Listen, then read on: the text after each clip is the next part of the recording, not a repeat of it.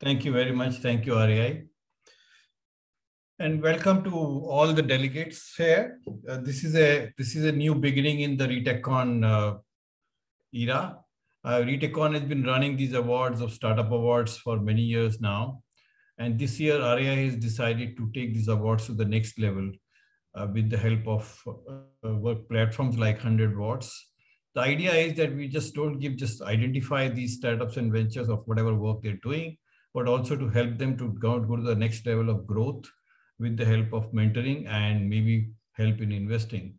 And that's the whole purpose of this session, as well as this relationship which has been formed between RAI and 100 Watts. 100 Watts is a platform driven by the industry community, largely it's the CIOs of the industry, who are now committed to develop and innovate various technologies required for the business growth. And the idea here is that we identify ventures who are bringing exciting technology for the suitable for the industry at that point of time, and which fits into the industry needs and requirements, and also help those ventures from the product market fit point of view, as well as bring them to a level where they become viable for investors like Karanbir sitting here. So welcome once again. What we will do in today's session is, the idea is here that one is that we identify models, like one is to establish that what is required from, what is expected from B2B ventures like this by the retail industry. And number two, the objective will be to find out what kind of expectations these ventures have from the retailers to accept them. And the third is what kind of expectations ventures capitalists have, VCs have, to see them investment ready and see them an exciting investment opportunity. So that's what we'll discuss. Let me invite Karanbir to start with. Karanbir, just let me bring you in first. From the point of view of,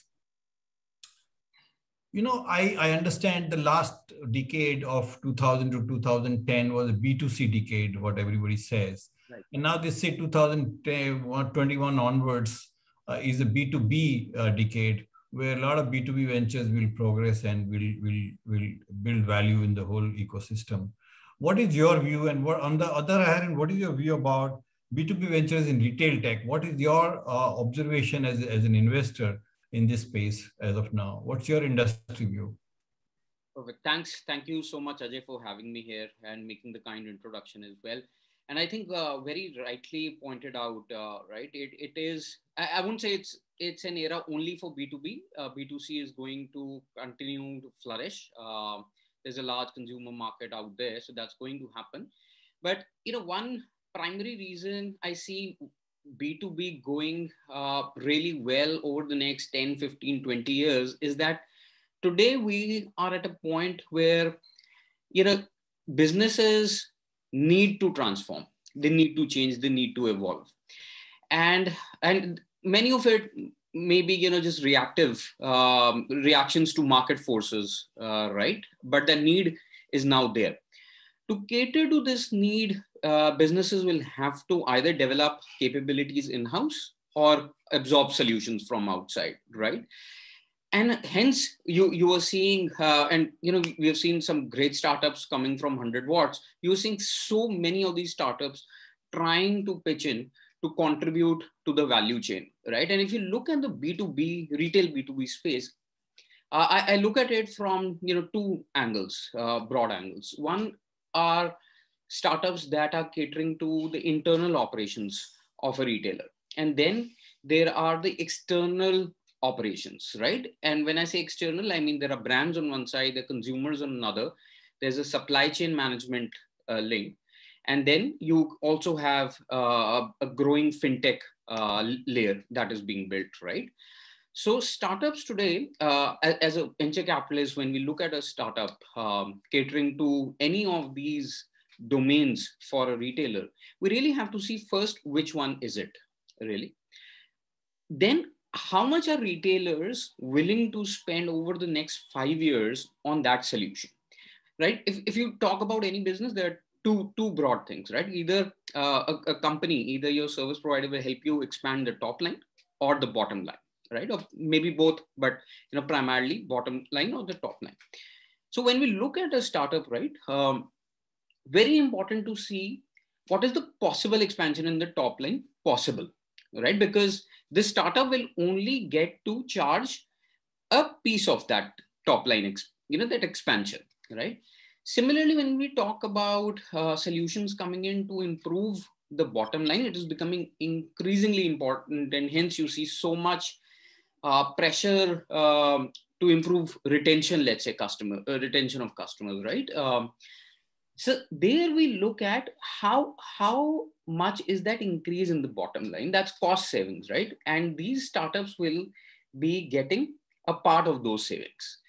So when we look at a startup today, in any of these internal or external operations, this is how we see this industry. But what is happening across the industry is the market is growing.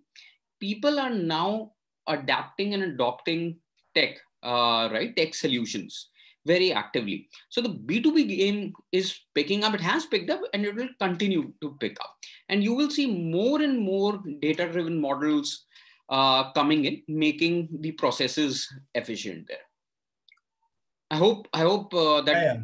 Yeah. Beautifully put, Karan. And I think let me bring in Vikram here. Vikram, you as a consumer or as somebody who's consuming these technologies, and the industry has gone through a lot of turbulence in the last 1.5 years during the pandemic. And I think Karan said that there are technologies required for helping the top line and the bottom line, and various other touch points in the whole value chain. What has been your experience and observation in the role of these B2B ventures in helping an enterprise like you to deal with these challenges, whether it is a top line, bottom line, or generally the disruptions due to the pandemic?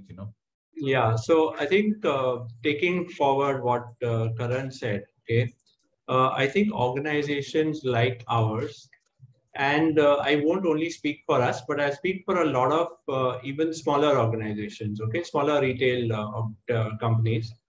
I think they need to transform fast, okay, with the high speed of change in the retail market and the scale that's happening. And the variety of products that are being offered and how they are being offered to customers. I think transformation is critical. Okay, so that's like right on point that Karan mentioned. I think in order to do this, what I have seen with various startups is some of them understand the business well when they come in to propose a solution, for example. Okay, so some of what's important really for a startup is to say, okay, where's the problem? What's the problem I'm trying to solve? Okay, and then come up with a solution. And from what I've seen with a few of the startups, particularly in the logistics space, okay, they come in with a very fresh perspective. Okay, they come in with a completely outside-in view of the same business and coming in with a solution. Rather than organizations which have been stuck with like, let's say, legacy platforms, that they've been working with. So I think one very key aspect is startups come with a very fresh perspective. The other thing, again, I'm going to be a little, repeat a few points that Karan mentioned. The other thing is agility. Okay, so transformation, agility is really important. And large organizations that have typically grown, or even small organizations that have grown with a certain set of technology and people might find, or even systems might find it difficult to quickly change their entire architectures and all of that stuff. So that's where startups come in. And I think they add tremendous agility, okay, to organizations. Tremendous, okay. I mean, there's so many places that they can bring speed.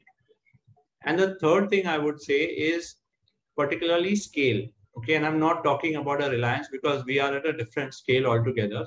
But I'm saying for a small organization that needs to scale, basically they need the ability to, like, let's say, get on the cloud. For the most basic, common denominator is get on the cloud to be able to scale. Number one.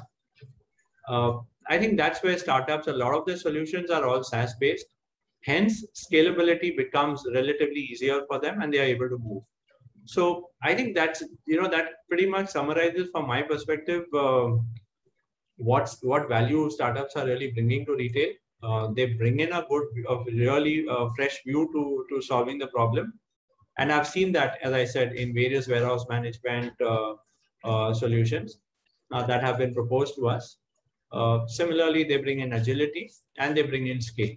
So I think these are the key points I would say. So Vikram, just to before we move forward, I think you made a very good point about importance of fresh perspective which they bring in. How do you, in your experience, where do you think do you think they come with required domain knowledge, domain understanding, So, yeah.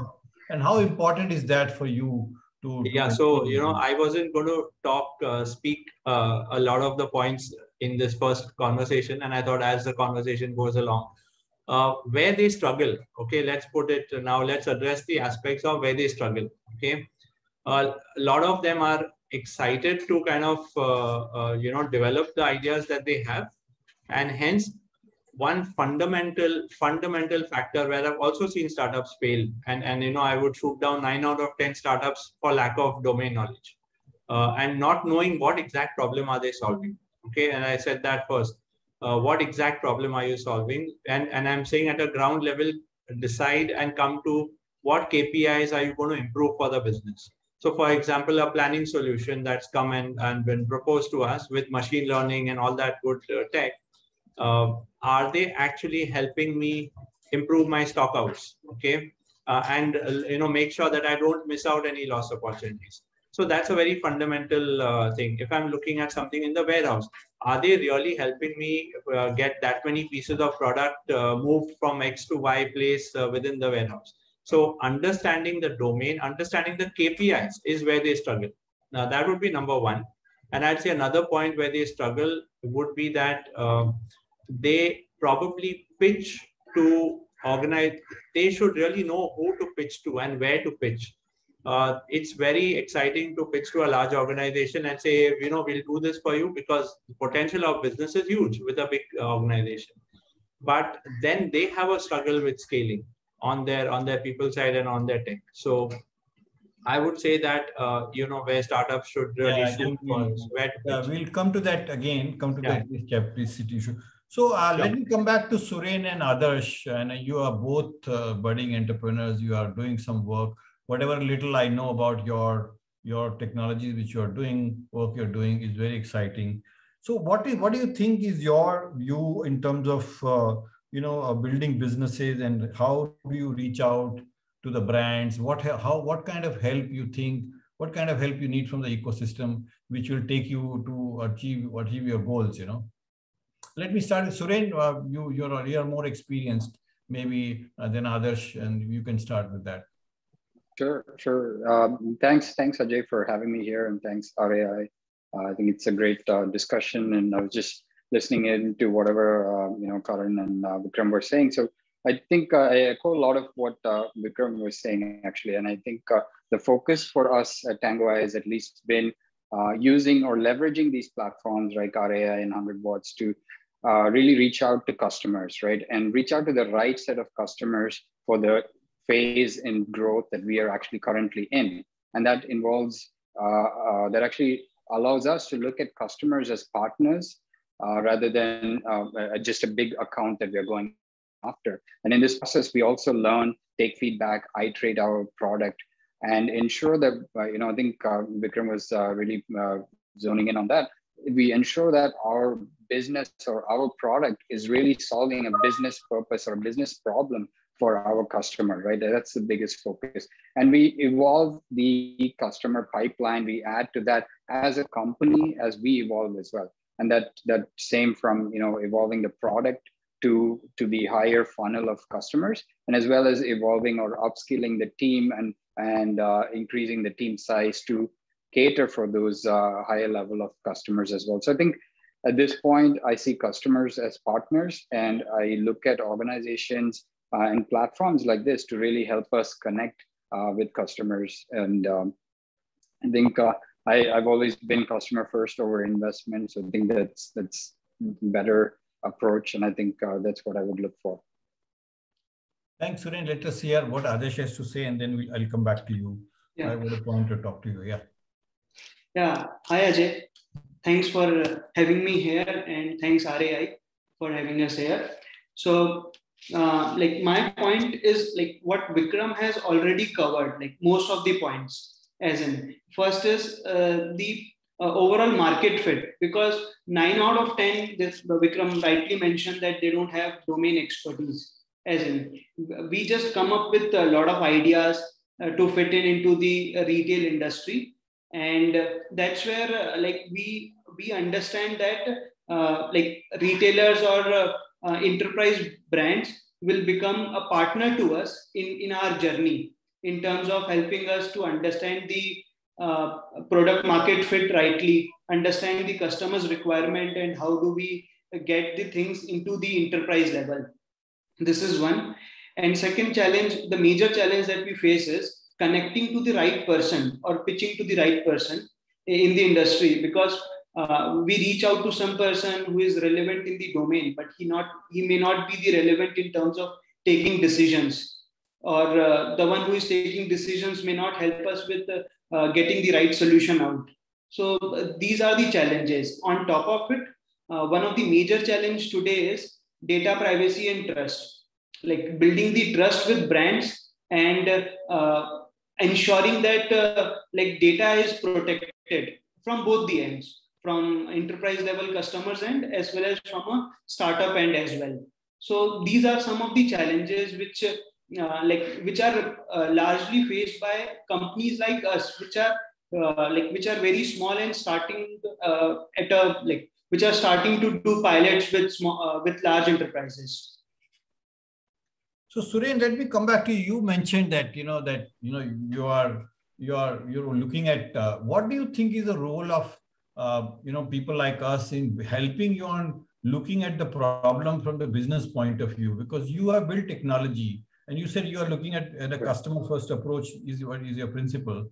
How do you think, how do you get the insights about the real business requirements? Because, and especially in a business like yours, where you are catering the need of not just retail industry, but across certain other sectors as well, Right. Absolutely, Ajay. I think, focus is to try and build a success story around one industry and do that right and do that really well. And then that can be replicated across the board, right? Like you do one thing right, you do everything right. That's what I think.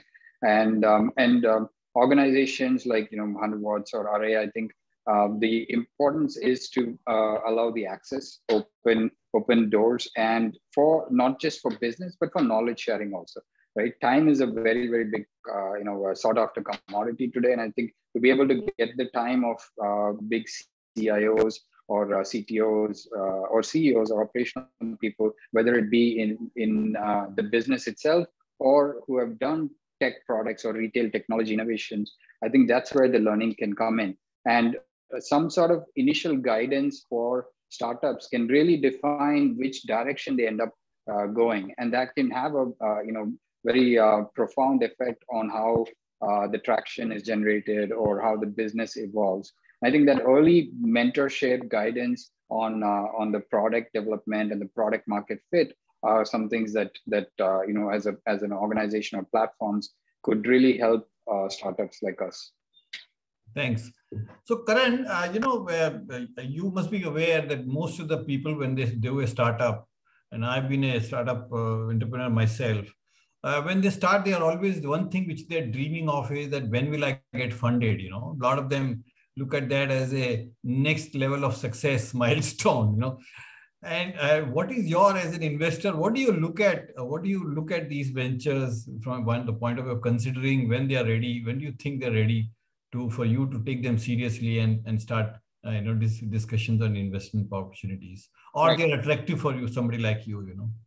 God. No, interesting question, Ajay. So, couple of things. First, startups come to us across different stages, right? The thing is, for each business model, the timing of raising capital is different because they might need capital at the very onset of building that business model. And this is true for a lot of PLG businesses, right? In B2B, although what is happening now is investors have started to prefer startups that have shown initial traction, if not initial revenue, then initial traction, because that really gives a proof of adoption. I think that is becoming very important. Another very important element, and this is building on a point Vikram started, which is that most startups lack the domain knowledge. Now, when we look at B2B businesses, and not only in retail, but across industries, we see that while, the tech guy, the CTO could come from any industry, but the CBOs, CEOs have to come from the core industry, because B2B businesses cannot be built. These solutions cannot be built by an outsider. You need to know the operations of a retailer and the different stakeholders that interact with the retailer, right?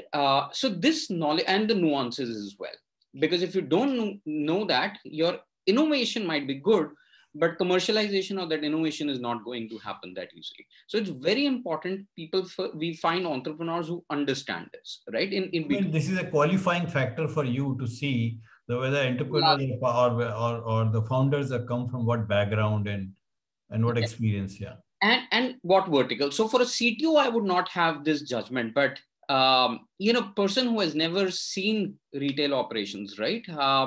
Very hard for him to act as a CEO or a CBO of a startup. So that is, I will not say it is the only parameter, but it is very important for us. And especially because, we invest very, very early, Ajay.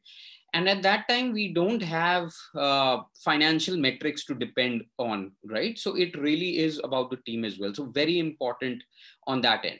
And then there is, a bottom-up analysis of the market size, right? And I honestly don't believe in top-down analysis, because those figures are always bloated. When you do a bottom-up analysis, and this is on the same lines as I spoke before, you have to look at either the top line expansion or the bottom line, and then see what a startup can actually gather over an elongated period of time, right? So that is another very important element for us.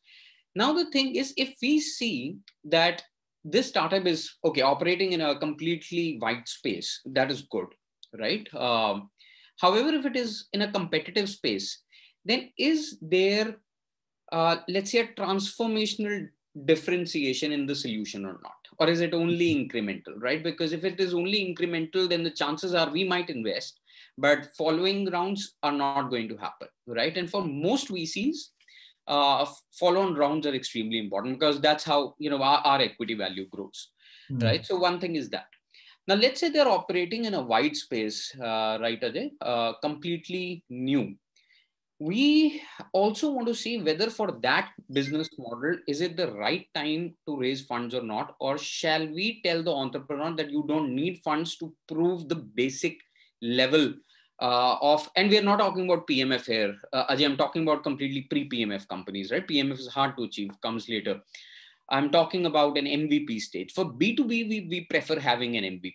I rarely see startups who are pre-MVP in the B2B domain getting funded.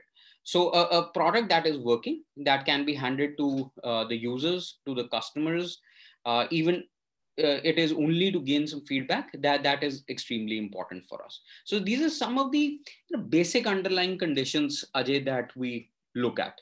And of course, then there is a lot of diligence or market feedback that we gather from operators in the field, such as you, before making that decision. Thanks. So Vikram, let me get back to you. You have seen a lot of startups you must have seen who come to you, approached you with various ideas. And what do you see them? What do you expect them to come with as the key thing which draws your attention or which compels you to accept them or start talking to the work POC? That is number one.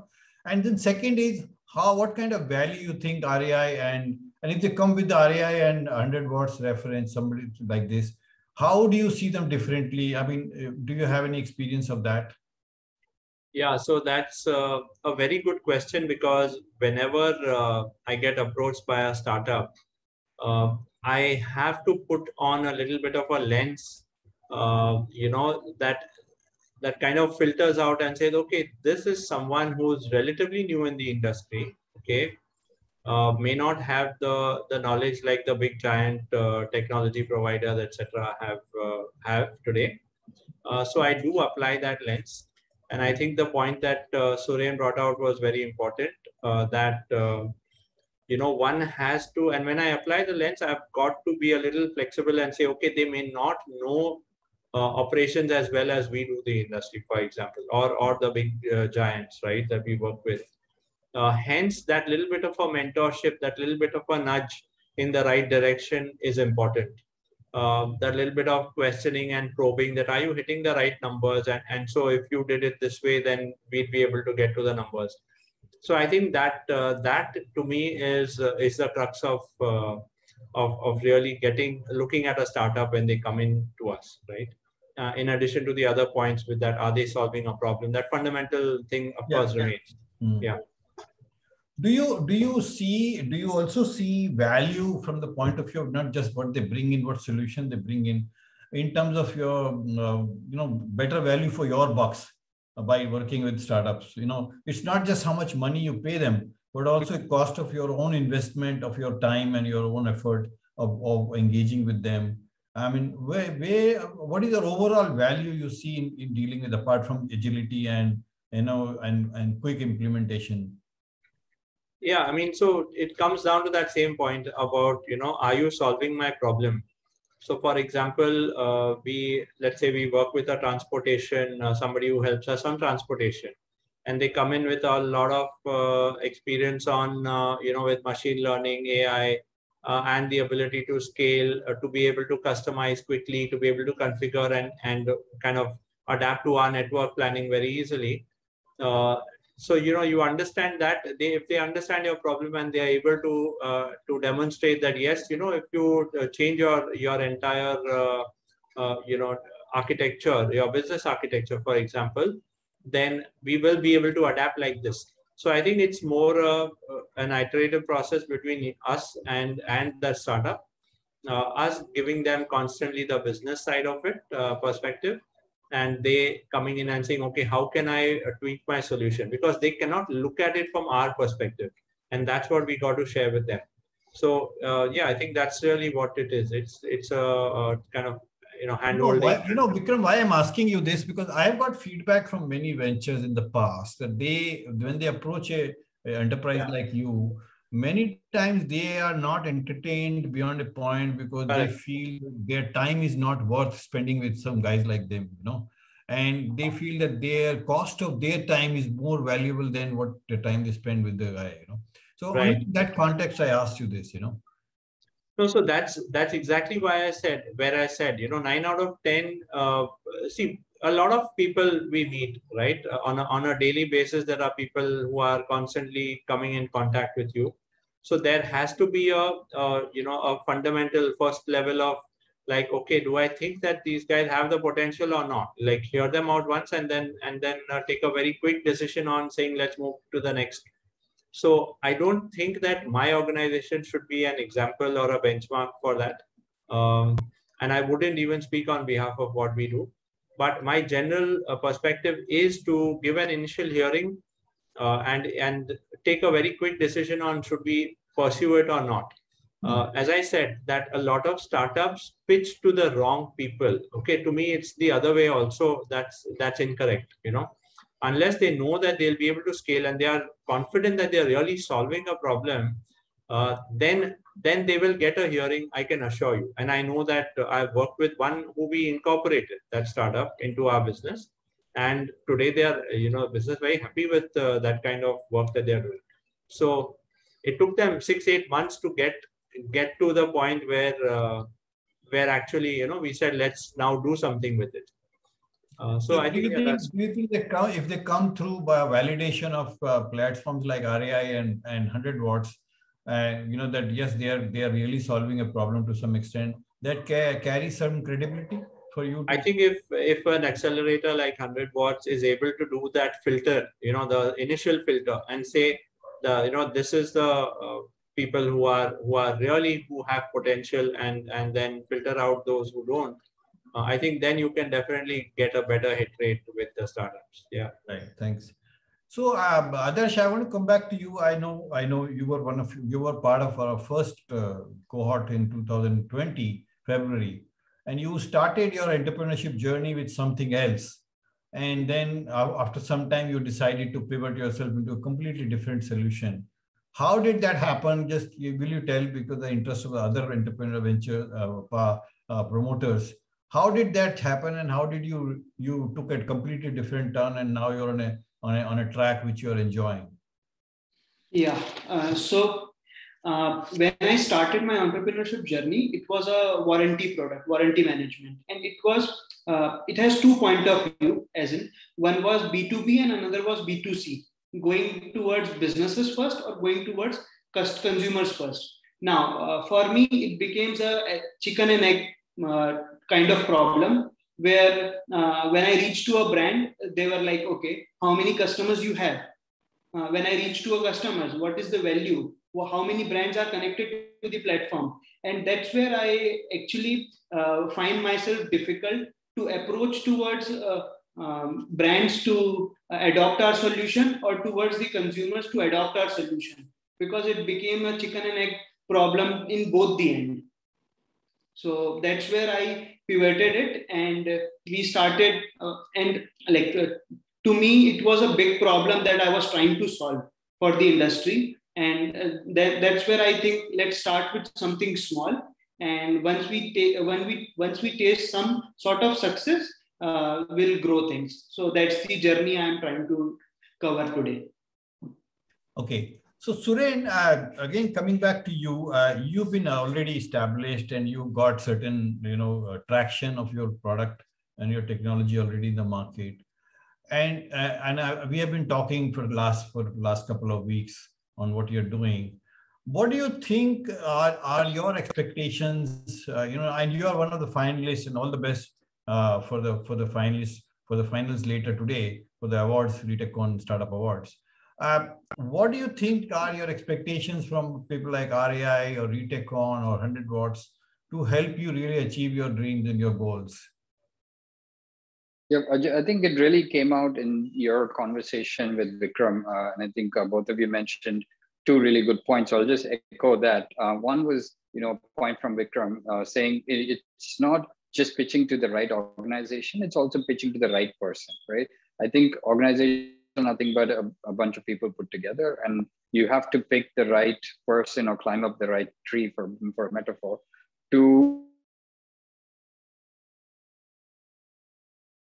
That's one important thing, right? Is your problem solving a operational problem? Then we should be speaking to the operations person. So that's one important point I would make.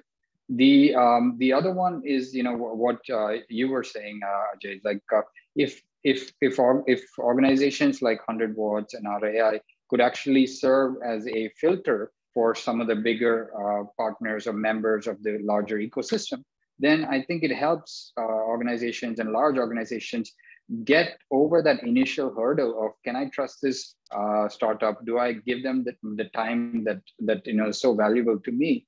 And that can really help open up doors and speed or fast track startups adoption in the retail industry. I think those are two really good points, and I'd love to see more of that coming through. And I think we're already doing some of that work, but I think it's a great point. So I want to bring in another aspect to both of you and Adarsh. And I have been talking to founders like you almost every day. And one of the experience I have is, or the observation I have is, many times they are not very flexible in their approach, their ideas. And they are not able to look at, like Vikram also mentioned, they're not able to look at the problem as an industry specific problem. They look at problem with their own eyes, though yes, they have an advantage of looking at a completely fresh perspective. But sometimes they are not able to see the problem from the industry's point of view. And that's where a lot of conflict begins. What is your view on that? How open normally? I've seen most of the founders are not very open. They're very rigid in their approach. What has been your understanding and your experience and your approach? And then we'll go to Adarsh on the same thing. Sure, Ajay. I think that is a problem, like you said.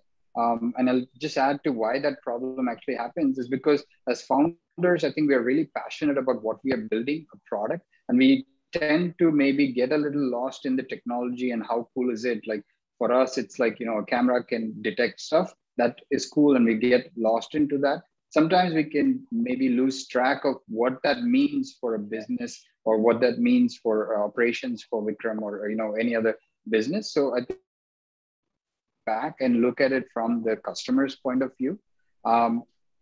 But I think this is really why there is a disconnect.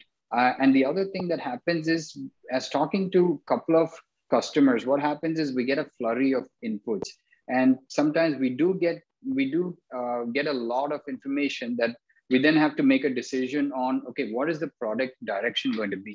Are you going to go and build a product for a specific customer? Are you going to change your product roadmap, or are you going to say, I have the best product roadmap and I'm going to continue working on what I'm working on, even if that might cost me this customer, right? That's a decision that startups do have to make at some level.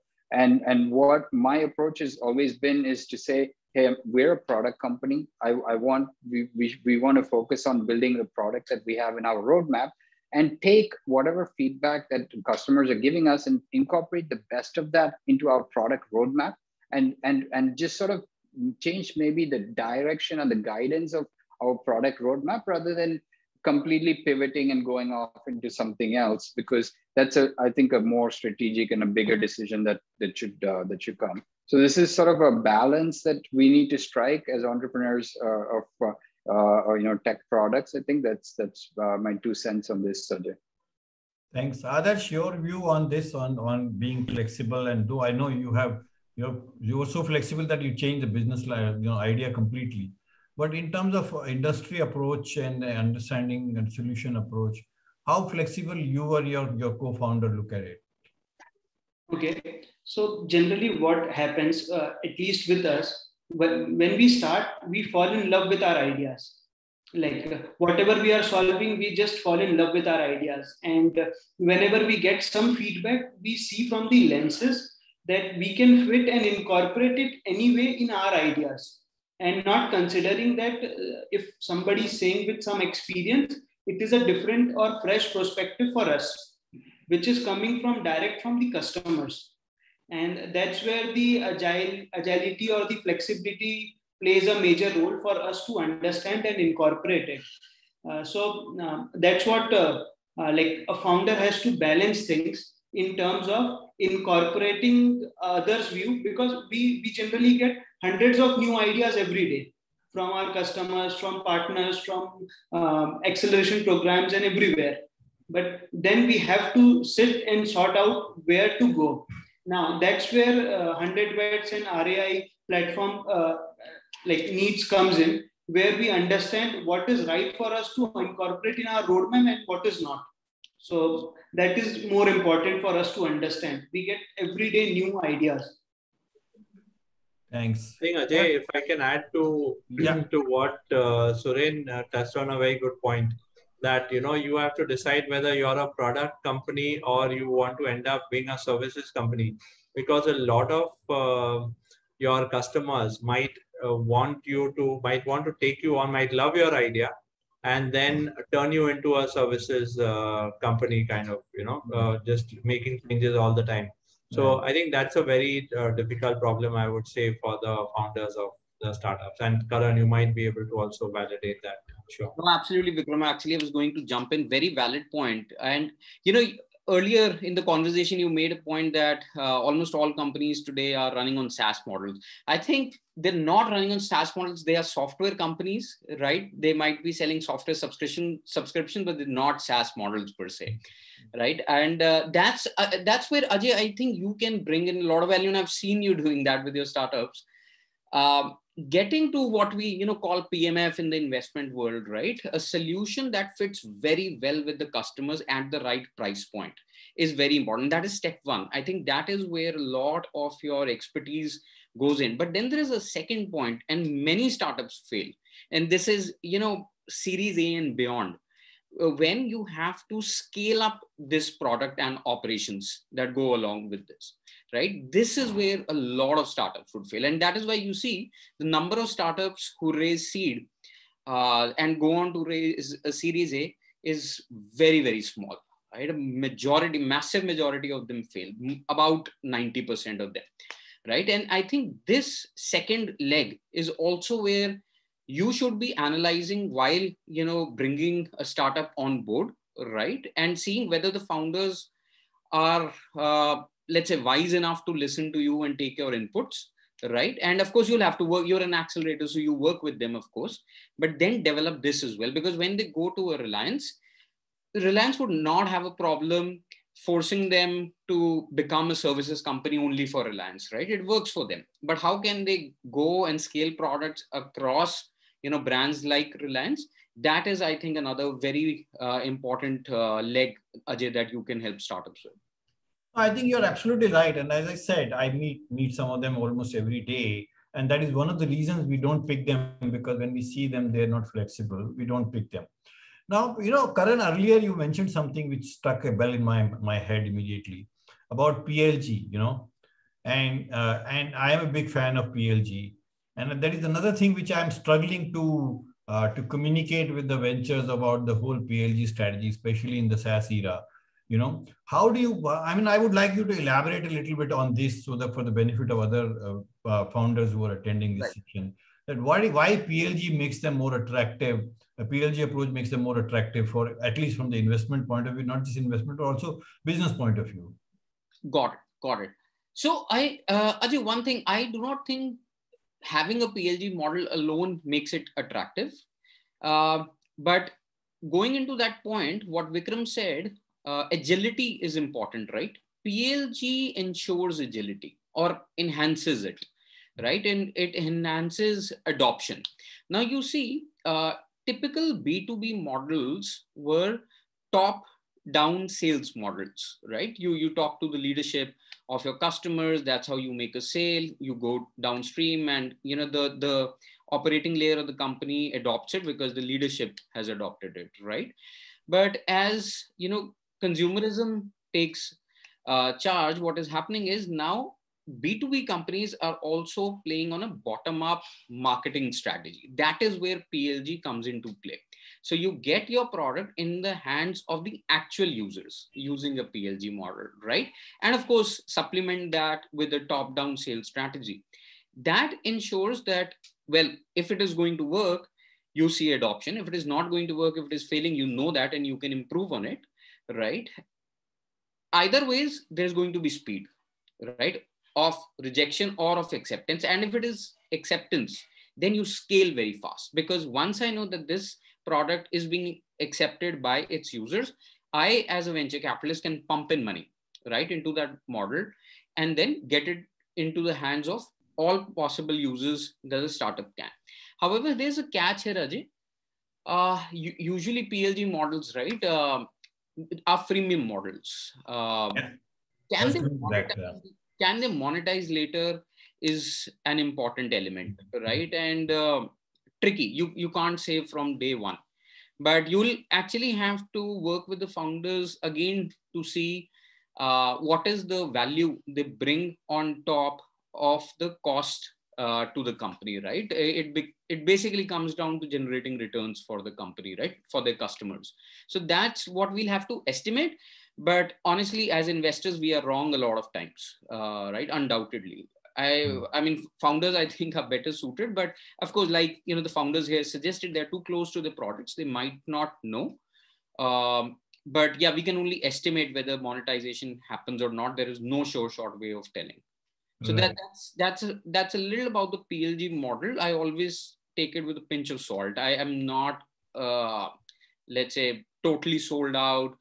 Or like I'm blind to the idea of that. I'm a big believer of PLG, by the way, but I will continue to, unless I see some failures in that, So undoubtedly, no. I think it's very good if you want to scale fast, right? That's where the agility comes in. Yeah. So coming back to, before we ask, there is a question from the audience, and we'll ask the question. Before that, I want to ask Adarsh and Surender in this order.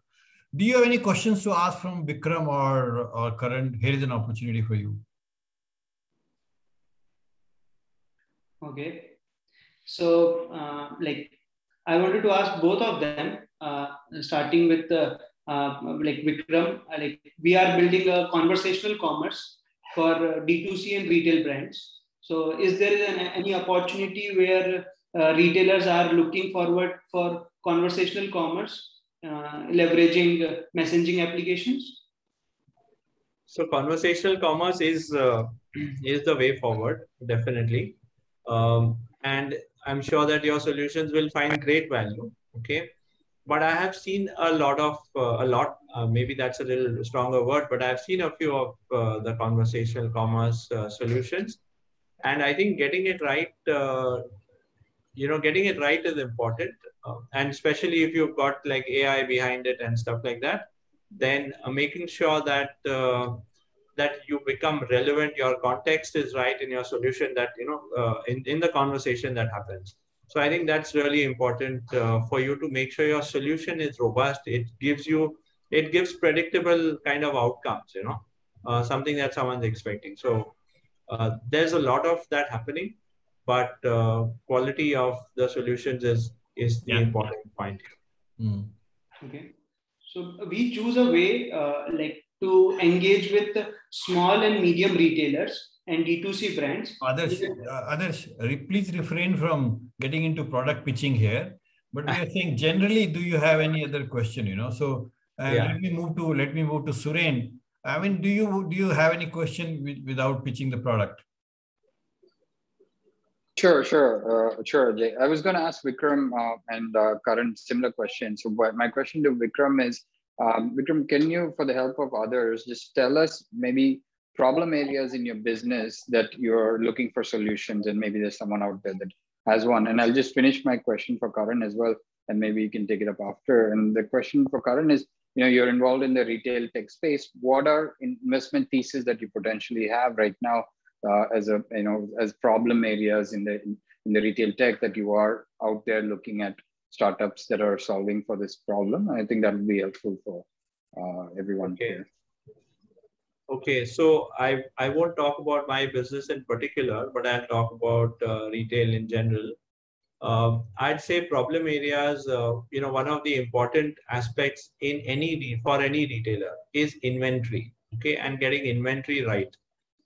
With omni-channel, with e-com and all of that stuff happening, it becomes really important for inventory to be predicted correctly, okay? So I really should be able to get to plan and predict my inventory right.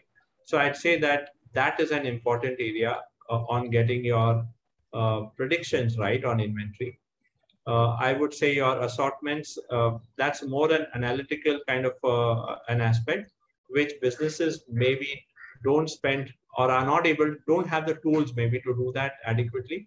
So analytics on the kinds of assortments that you are doing across, again, if you are a large scale retailer, then your assortments become even more important because they are regional and all of that specific at a micro level, right? That's on the one side. I would say I won't touch upon the customer side of things because, I mean, there's a lot of stuff on augmented reality and all. Those are more incremental kind of solutions that can come in. But I'd say the big area to me is logistics, okay? That I think, within my warehouse, how do I increase my throughput? So various types of solutions that deal with improving my logistics, be it warehouse or be it my delivering the product from X to Y, and being able to plan my entire efficiency around my transportation. So I'd say that these two would be the really big areas. Again, customer care, I think others may be more related to that, but customer care and being able to converse with the customer and give them answers, there are some startups which have achieved some success, but I don't know how well, particularly their AI aspect of it is working. Okay, I haven't really seen success, so I'll have to hear, in fact, from any one of you if you've seen that.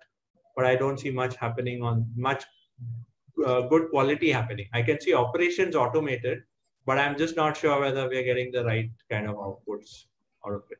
Yeah. So thanks. Karan, you want to take it up? Very quickly, Ajay, won't take long. I know we have questions from the audience as well. So let's answer that question, right? Let me give you some background. LetsVenture is a very massive investor. Our portfolio size is over 350 companies today. So we don't have a particular thesis, but I'll tell you what I refrain from, and this is important. I personally do not like in the B2B space a lot of fancy tech that does not have adoption. I stay away from that because your customers are not going to give you money. right? Reliance would not pay only because you are building an AR solution. It has to bring value to them, real dollars to them, right? So I stay from that. But like Vikram was saying, and I had mentioned this very early in the discussion, that I am looking at retail, brands, customers, and supply chain management, right? And also a fintech layer. So I'm looking at this value chain altogether, Surendra. It's very, very important for me to look at. I am, sort of not very sold, or let's say I'm not very well read on the customer end of things, because there are so many changes that are happening quickly. It's hard to predict what a customer is going to adopt, right? But one thing is very clear, that user experience needs to improve, right? And conversational AI is important. However, what I've seen is conversational AI in most cases is single channel, it's fragmented, there is no unification, right? So if I pick up a phone, talk to customer care, and if I am interacting through emails or SMSs, there is no link when conversational AI is there. Then there is lack of context, there is lack of emotion, right? So that has to be deeply built when we are talking about the customer side of technology innovations. So that's a slightly broad answer to your question, Surendra, but that's also because we look at. No, I think super helpful. Yeah. Thanks. So we have two questions from audience, and I think both of them been answered. What is the cost of adding tech innovation to a business beyond money? And the second one is, some technologies show promise, but are they capable of bringing value to the retail business? I think we have discussed enough to answer these questions. So before we say bye, I would like 30 seconds each, Karan and Vikram. What will be your message to upcoming founders and the B2B tech founders? What message you would like to give in 30 seconds? Perfect, Ajay. So as an investor, this would be counterintuitive, but I would actually suggest that founders listen to their customers more than they listen to investors like us, and especially investors who do not come from operating backgrounds, because if customers are paying you money, investors are going to give you theirs. Thanks. Lovely. Vikram, you're on mute. Yeah, so I'd have two messages for them, which I've talked about earlier, is be clear about the problem you're solving. Write down to which KPI of the business are you actually going to improve, okay? And the second is listen to your customer, as Karan said, understand what they are saying, and be ready to be flexible about it. Yeah. Thank you. I think it was a wonderful discussion, and as usual, we're always short of time for such interesting topics. And thank you very much. Thank you, REI, for a interesting discussion, and for beginning this new journey of startup awards of REI and taking them to the next level. And next year we see you, all of you, in a different avatar, all the ventures and all the best to all the 10 finalists for today's awards and for your final round of presentations, and hope you will be the winner. All the best. Thank you very much.